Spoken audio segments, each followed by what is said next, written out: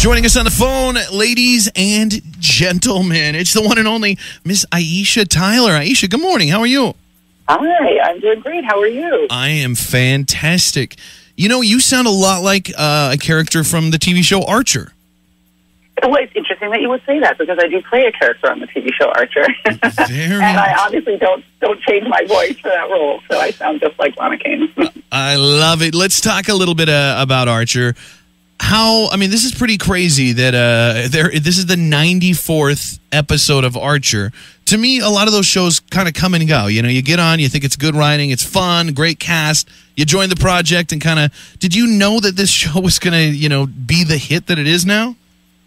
Absolutely not. No, I didn't. And it's funny because, I think I have impeccable taste. And I knew it was a brilliant show, but I remember vividly because I was a huge C-Lab 2021 fan. And Adam Reed and Matt Thompson, who created Archer, had created C-Lab 2021. So I get this pilot script and I think, oh, man, this is great. I'm going to get to meet the C-Lab guys. I love C-Lab. This show's never making it on the air, this Archer thing, but I'll get to meet the C-Lab guys if I do this pilot.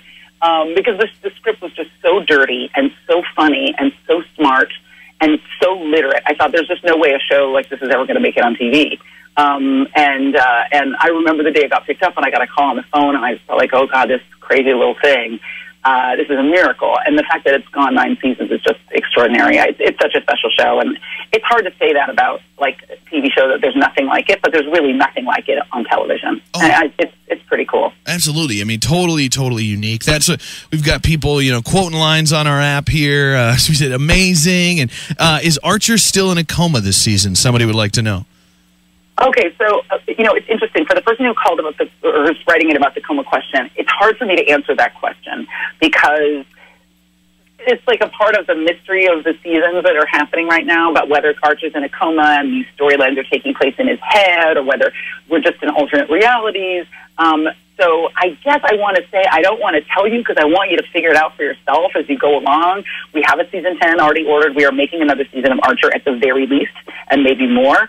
And I feel like there are things that are going to be revealed between now and the end of season 10 that I'm just going to ruin if I answer that question.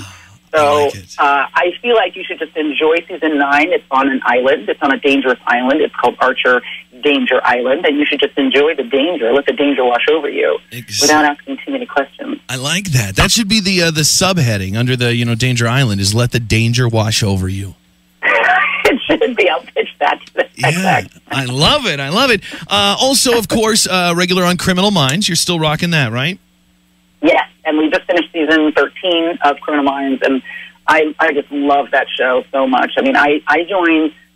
AJ Cook who plays JJ, was just going to be away for 6 episodes having her second baby, and they just had me in just to be like a fill-in for while she was gone, and I've been there for 3 years. I mean, that's just a legit love affair. Like, I fell in love with the show, they fell in love with me, and it's been extraordinary. And I think season 13 has been one of the best seasons we've ever had on the show. The cast this year is just killer. Yeah. We just added Daniel Henney from Beyond Borders, and he's amazing. And it's been, you can really see, because the cast gets along so well, that chemistry, I think, really plays in the show as well.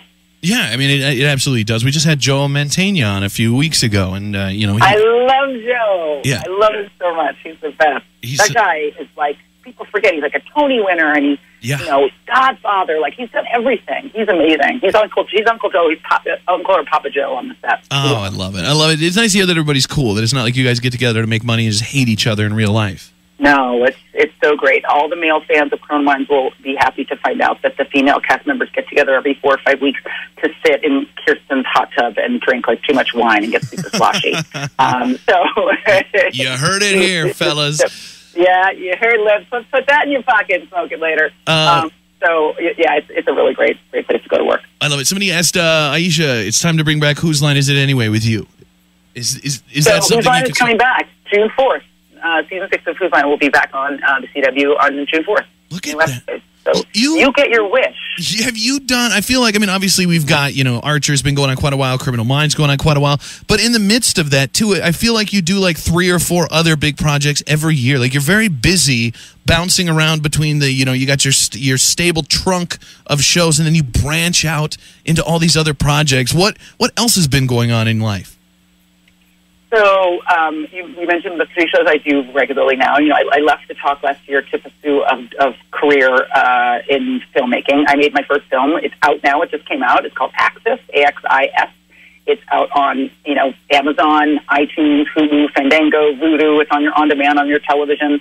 It's a thriller, a very unique thriller about an Irish expatriate drug addict living in LA who's trying to turn his life around. That sounds like it would be dark, but it's actually very darkly funny. And it takes place in a car. It kind of starts out one way and ends up another. So it's my first film, and I wanted to make something really unusual, something, you know, that you wouldn't expect an African-American woman to make. So it's a movie about an Irish expatriate drug addict driving through Los Angeles, trying to save his life and the lives of the people he loves. And I'm getting ready to direct another feature this year. I'm getting ready to direct a horror movie at the end of this year. And I have a line of cocktails coming out called Courage and Stone that's launching this summer, ready to drink cocktails. So I am what they call in the business a crazy workaholic. I love to be busy, and either I'm running around like a madwoman or I've collapsed in a heap in the corner. But I love staying busy. So you're right. I always have something going on. I love it. Would you shift? I mean, obviously with the directing, and you're enjoying it, and Axis being out now, are you thinking of maybe shifting more of the career to directing, or are you always going to make sure you're doing a little bit of everything? You know, this career I really admire. Well, there are two in terms of like actor directors. One is Ben Affleck, who I think, you know, kind of everybody wrote off a few years ago as being this actor who kind of like passed his prime, and then he's just exploded into this, you know, like Oscar-winning film director, and he still acts. So, like, to me, that's a really interesting way to work, is like sometimes you act and sometimes you don't. And the other person that I think is doing the same thing is Clint Eastwood. You know, sometimes he's directing, sometimes he's acting. So, yeah, eventually I'd love to be able to just be focused on filmmaking and, you know, and then occasionally drop into a movie. And there's so few women directing, and there's so few women of color directing. So for me, like, I could complain about it, or I could just put some skin in the game. And I love film directing. You know, this is my first movie, which I made in 7 days, for $200,000, which is typically the catering budget on a regular Hollywood movie. Ended up going to 10 festivals and winning a bunch of awards. And so it was an auspicious start. So I'll definitely be making more movies. That's definitely what I want to move into as I move forward. There you go, Aisha. Plus, I like yelling at people. Exactly. I never really noticed all the similarities between Aisha Tyler and Clint Eastwood until now. Oh, absolutely. I am the black female Clint Eastwood. I can see you. I can see you yelling at an empty chair, you know, at a political rally someday. Oh, God, if it comes to that, please put me out of my misery. I will say that I met Clint at the Golden Globes one year, and, you know, he's just, every actor I know that's ever worked with him is just so dazzled by him. And I don't know if you know Michael Kelly from House of Cards, worked with him, and Michael Kelly's an amazing actor, and he was just like, you come in and you better be on your A game, you know, like, Clint's that guy who he did your job, so he knows how it works, so you can't trick him. He's one of those directors you can't, like, sneak around, you know.